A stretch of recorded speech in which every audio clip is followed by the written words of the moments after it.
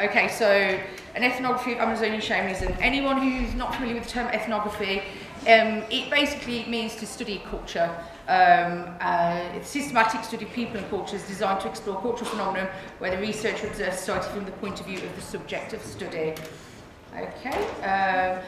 So, locally known as curandero, the shaman of the Amazon make use of a plethora of plants and substances in their rituals and treatments. These studies focus on those that have been seen to migrate into Britain.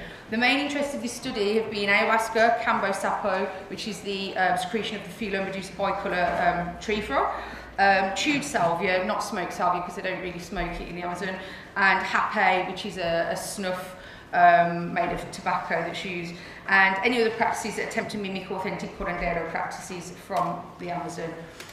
So my thesis will be presented as a rhizoanalysis, which is a methodology created out of Deleuze and Gurati's concept of the rhizome.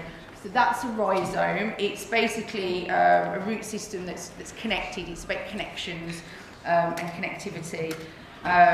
So a rhizome has horizontal shoots that take off in unpredictable directions, has no beginning, no end, it spills out in the middle. For Deleuze, a rhizome functions to disrupt and to create change and becoming.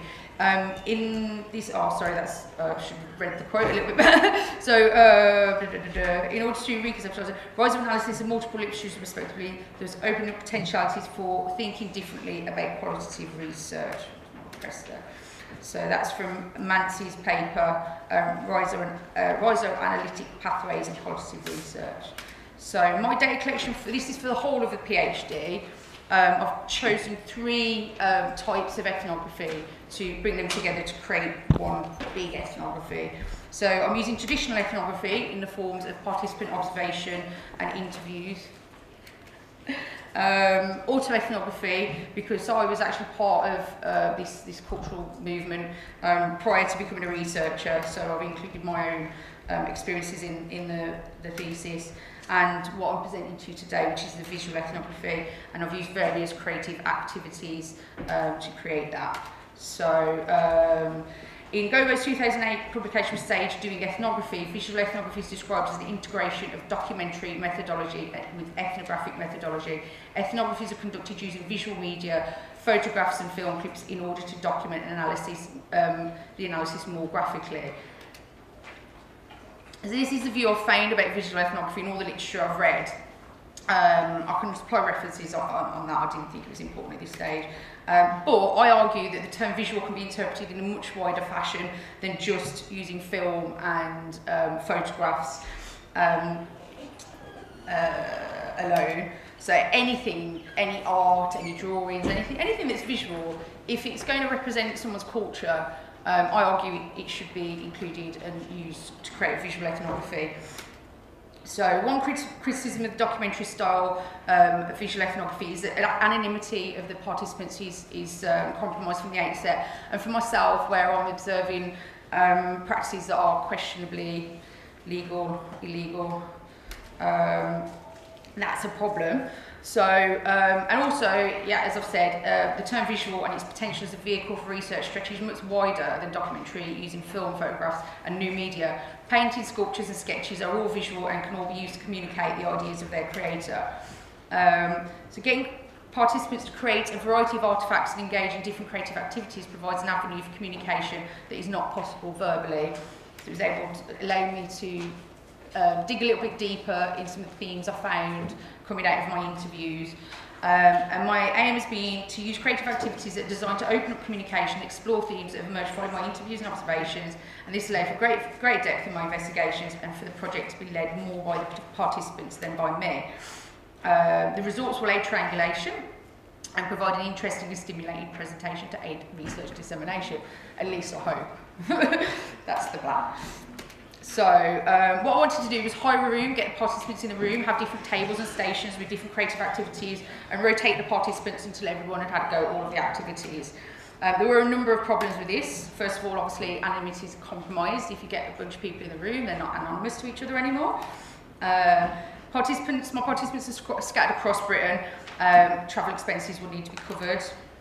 Also, finding a suitable venue and a fair location, the availability of the participants, and the cost of materials. So at this point, I'm scratching my head and going, I don't know if I can do this, but I really want to do this. And so I sat down with my supervisors and we formed a solution, which is this. This is an online forum that I created. I made it private, so I had to accept members so that the public couldn't see anything that was posted on there, to maintain that sense of anonymity, and also obviously people could pick a pseudonym for themselves.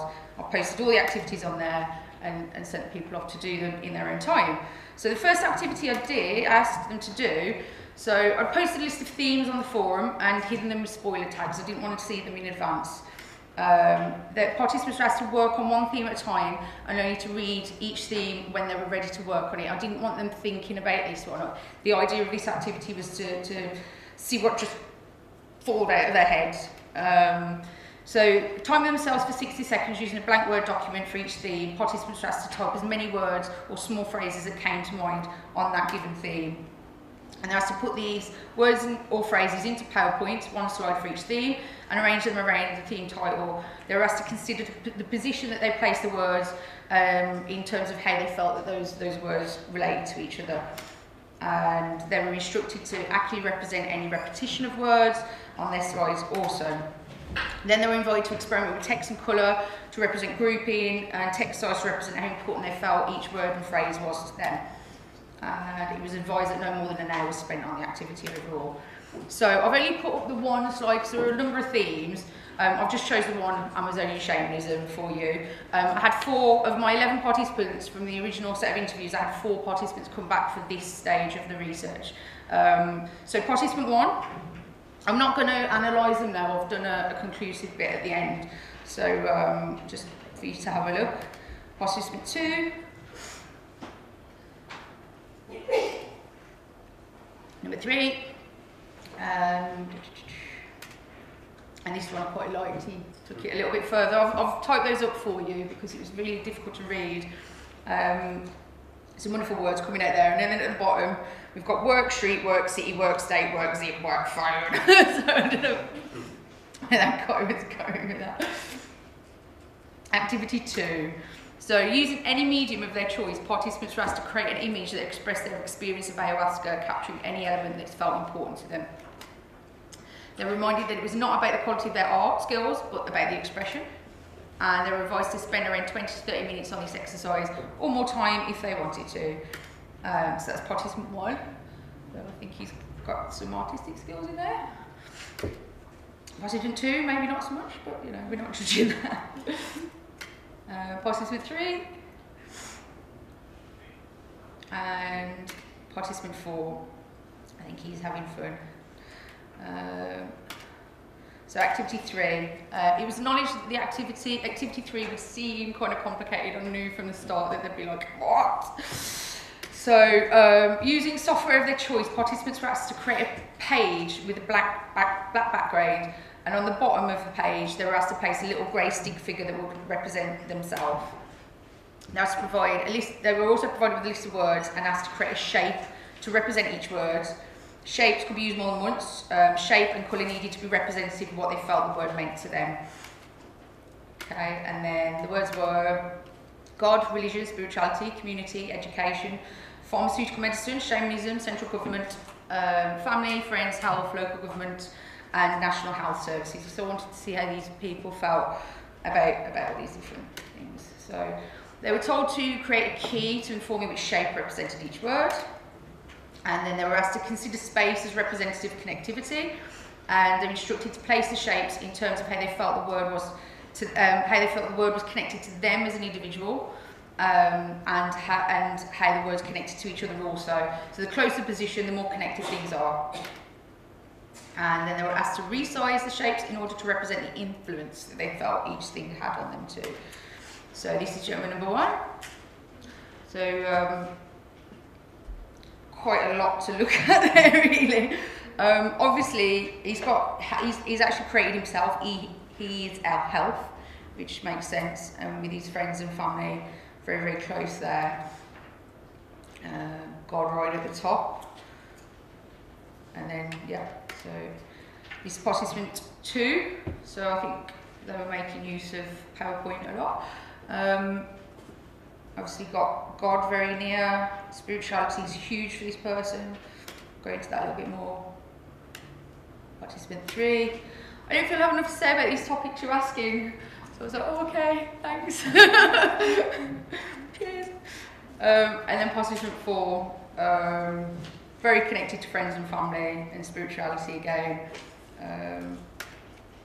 So activity 4, participants are asked to put some thought into this activity, taking a day or even a week to think it through. The first part of this activity was participants to think of a metaphor that answered the following question. What does Amazonian shamanism mean to you? Okay, so using any medium of their choice, participants were asked to create a visual representation of this metaphor. Again, they were reminded that artistic skills were not important here, but rather the expression. It was advised that about an hour should be spent on this, more time on the actual drawing, and more time if they chose. So that's participant 1. Participant 2.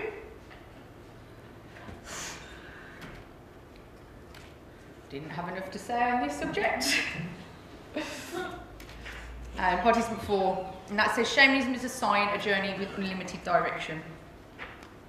And number 5, so spending a minimum of 20 minutes and a maximum of an evening, participants were asked to think of one word that summed up what their involvement in Amazonian shamanism had given to them. So that's number 1. Number 2. He didn't have enough to say. And number 4. So, conclusions. In terms of the method that I used, using the internet for activities of this nature was highly problematic in terms of participant dedication and commitment. I must have extended the deadline about 5 times for them. And some participants were also confused by my instructions.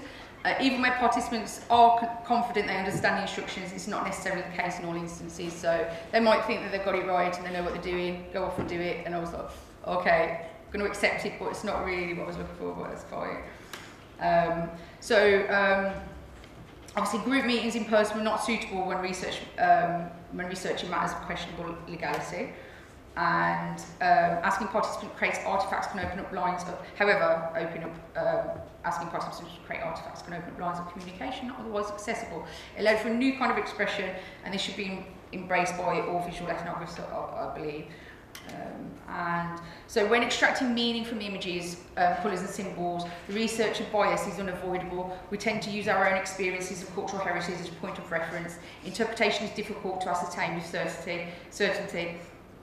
There can be much discussion about the ability of the communicator's skills to put across their ideas compared to the ability to accurately translate them and understand what is communicated. So, preliminary conclusions. So, activity 1. I drew up a list of themes that stood out from the slides, and they were healing, ancient, spiritual, evaluation, secret, realms, plants, nature, and ayahuasca. So that tells us quite a lot about why people are turning to Amazonian shamanism here, and how they feel about it, what they're getting from that. Participants, however, seem to have their own focuses, and there wasn't much to link. So in terms of my rhizo analysis, in this particular set of data, I wasn't really able to make that many links and connections because they seem to have their own themes. For one, it would be about spirituality. For another, it would be about healing. And I surmise that primarily they converged at the idea of self-development. They liked it because it was ancient and they were drawn towards this concept of transcendence. Okay, so activity 2. Eyes were the only theme that appeared in 2 pictures. For one, it was all about questions, another, Mother Ayahuasca and the bringer of change. For participant 2, nature and the all-seeing eye were what expressed ayahuasca to them. Participant 3 was shown that he'd been a twin at birth. This is a vision he'd seen in his ayahuasca, so that's why he put the twins on there. And for him, it had been more just a psychedelic experience rather than anything spiritual or healing. He also linked the eye theme too, so something about seeing there is there's something, but I know him as a staunch atheist, so there's no spirituality really. Activity 3. Standing out to be the closest to the participant with the following themes. So this is the one where they have to draw the little stick man and position the shapes.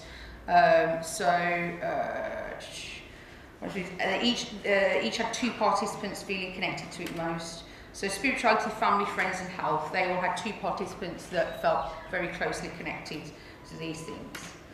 The following themes were close, but only 1 participant was close to each theme: God, education and community. And participants did not feel connected to the following themes: religion, shamanism, central government, local government and the NHS.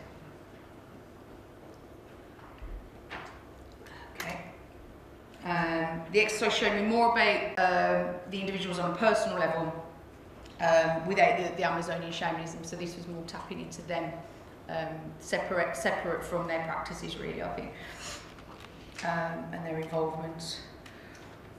Okay, activity 4. So there were no links between any of these images produced. Participant 1 seems Amazonian shamanism providing him with a new set of eyes. Participant 2 linked it to our closest celestial bodies.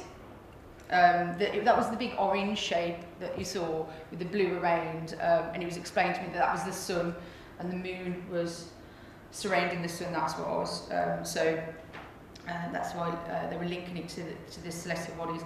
Participant 3 didn't have enough to say, and participant 4 said a lot with nothing. So that's the one with the little quote across the top and the blank page. So he sees shamanism as a sign, a journey with unlimited direction. But obviously he produced a blank page, so he was saying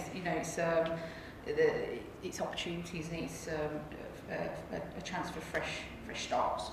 And from the point of view of rhizoanalysis, the question of what Amazonian shamanism means may be too big a question to foster links and to create them. That's what I assume. Activity 5. One word to sum up what involvement. Did I go through this? So activity 5 was I'd asked them to create a word and kind of play around with some typography. They were also asked to experiment with typography to enhance meaning. Participant 1 chose healing and attached this to the colour green and a transition from darkness to light. Participant 2 chose vision, and this was the second piece for them to feature an eye. So for them it's very much about seeing into something, seeing what you can't see in the usual experience of life.